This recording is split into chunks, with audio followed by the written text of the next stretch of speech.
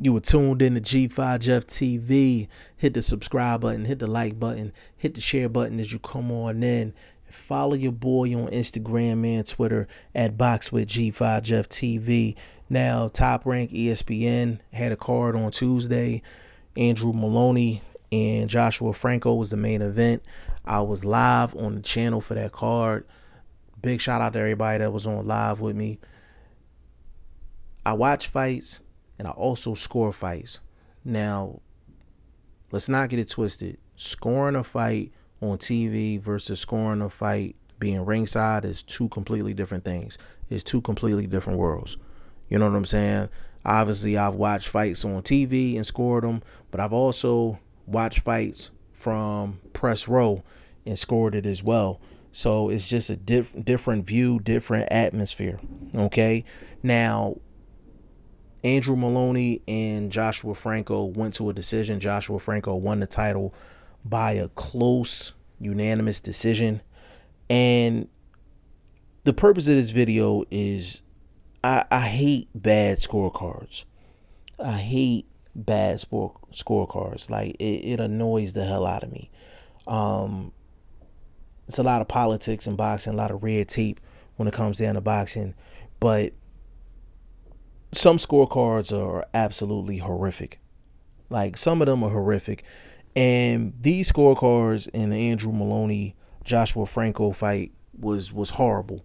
And it was crazy because it was a guy on my live. He said he put $500 on Andrew Moloney to win the fight. And he knew that Andrew Moloney lost that fight. And at the end of the fight, he was like, yo, I hope they rob Franco. I hope they rob Franco so I can win my money. And we like, hell no, they not going to rob Franco. They announced those scorecards. Right? Julie Letterman, who's the daughter of Harold Letterman from HBO, formerly of HBO Boxing. Julie Letterman had it 115-112. Too close. Patricia Jarman and good old Dave Moretti had it 114-113 for Franco. Those scorecards are shit. Those scorecards are absolutely fucking horrible. Point blank, period. Dave Moretti's is the worst. And Patricia Jarman, the worst. 114-113. We were on live. Everybody in the live had it either 9 rounds to 3 for Franco or had it 8 rounds to 4 for Franco. Moloney won the first 3 rounds of the fight, and Joshua Franco either swept the rest of the fight or you could have gave Moloney one more round after round 3. And that was it. It was 9-3, 8-4. There's no way. With a knockdown by Joshua Franco. And you still had it 114-113. Julie Letterman, for this fight, you were on the finest juices.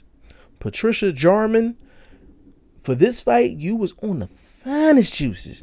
And my guy, Dave Moretti, your 114-113 scorecard, you were definitely on the finest juices. See, I don't work for none of these promoters. I don't work for none of these managers. I don't work for none of these networks. I'm sick and tired of seeing horrible cards and people just don't talk about it. People just don't talk about it. But not here on G5 Jeff TV. If you got a bad scorecard, I'm calling your ass out. I'm calling your ass out at the end of the day.